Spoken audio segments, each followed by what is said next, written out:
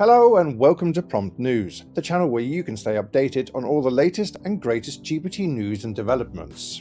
Today, we're excited to show you what we believe is the first ever ChatGPT game engine. That's right, you can now create and execute and play not only text-based games within ChatGPT, but text-based applications.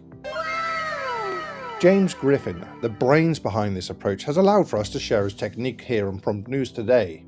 We'll be discussing further into his methodology and ideas in an upcoming video, so make sure you're subscribed and ding that bell so you don't miss it. Without further ado, let's jump in.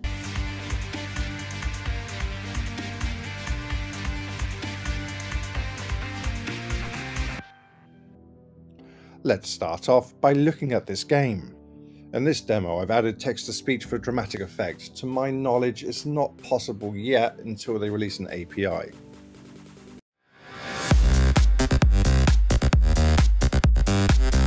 You wake up in a virtual reality simulation. Alex from the future here skips to 3 minutes 56 if you don't want to watch the game. I understand.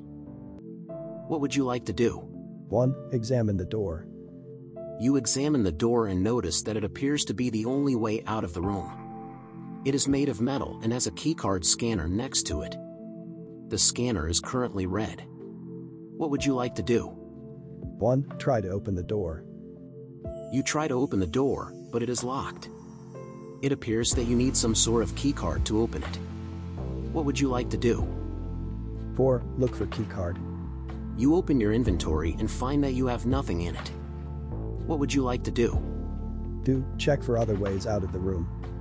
You look around the room and see that there are no windows or vents, and the walls and ceiling appear to be solid. It seems that the door is the only way out of the room. What would you like to do? 5. Examine the room again. You take a closer look around the room and notice that there is a small crack in one of the walls. It's difficult to see, but upon closer inspection, it appears that a small piece of the wall can be pushed in, revealing a hidden compartment. What would you like to do? 1. Open the hidden compartment. You open the hidden compartment and find a keycard inside. What would you like to do? 1. Use the keycard on the scanner. You use the keycard on the scanner and the light turns green. The door clicks and you are able to open it.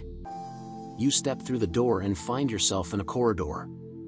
What would you like to do? 4. Look for other hidden compartments in this corridor. You look for other hidden compartments in the corridor but find none. What would you like to do? 2. Go right. You go right down the corridor. You find a door at the end of the corridor. It is closed. What would you like to do? 1. Open the door. You open the door and find yourself in a large open space, with a lot of people around. Some are sitting in front of screens, others are walking around. This seems to be some sort of control room or hub. What would you like to do? 2. Talk to NPCs. As you approach the NPCs, they seem to be preoccupied and not very interested in talking to you. They seem to be focused on their tasks. What would you like to do? 4. Interact with objects in the area. You start to interact with the objects in the area. You notice that most of them are computer screens or consoles. You try to access them, but they are all password protected. What would you like to do? Okay, I'm going to stop it there. You get the picture. Let's dive in to see how exactly this was made.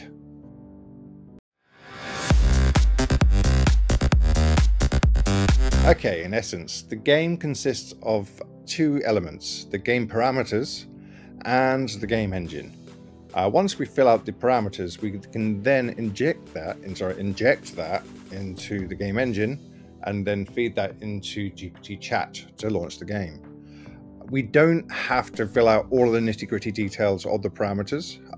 This can be done by GPT chat actually. So we're playing a game of tennis. We're giving them information, they're giving us some back, we're giving them more information, so we're building upon it.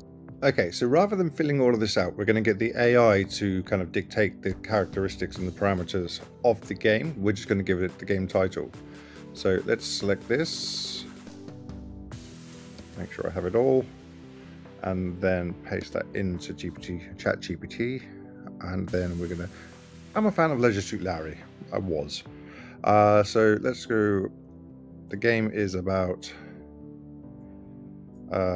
Man trying to find a girlfriend but is always refused by women. There we go. There's Larry Lapper. And then, yeah, we can just plug that in. By the way, while this is computing, I'd just like to add that you can change any of these details to suit your needs. So you're not fixed, obviously, to what it's writing now. And there we have it. Our parameters are ready. So what we do now is let's just copy that to a clipboard. Let's open a new chat. Now we need the engine. So let's take the engine, put that into ChatGPT.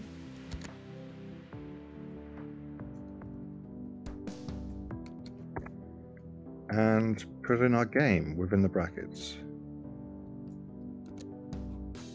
There we go, we're ready to roll. So obviously this can be done with applications as well. This is just an example of proof of concept. And there we have it, a self-writing game engine, within GPT chat. This can be used for a lot of other functions. Think about kind of self-help or interactive educational systems, tours, etc. So this is just basic example to show you the proof of concept. This can be built out. I did try to use ASCII as like an image generation for this, but it didn't work too well. But yeah, this can be something really big, I believe. Oh, sorry, one last thing I forgot while I was editing. Please subscribe to the channel, it really means a lot. And if you did like it, then leave a comment or even a like. And also a shout out to my sister channel, which is Prompt Muse, literally my sister Amelia. And over there, you'll learn all about graphics and images using GPT-3. So we have all of our content on promptmuse.com, so check us out. All right, take care. Bye.